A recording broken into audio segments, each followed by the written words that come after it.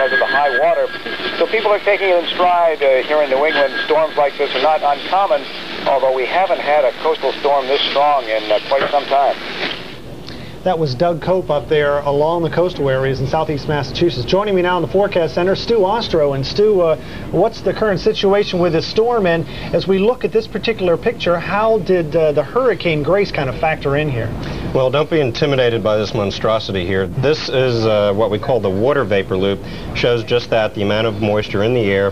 When we put it into motion, we can see the evolution of weather systems. At the beginning of the loop here, right there, that's Hurricane Grace. However, you then see this energy swing down around, absorb Grace into its circulation, and I think what Grace did was inject a little bit of moisture and energy into it, also provide sort of a target for this energy to swoop down in and capture the whole thing, and we now have a quite significant storm in its own right. So this is not a tropical system, but we're getting hurricane force winds out of it. Exactly. It does have a few of the characteristics of a tropical system, some of the heavy winds and rains right around the center of it, but it does have a lot of cold air involved with it, and therefore it's not really a completely tropical system. Can we conjecture on where it's going to move from this point on?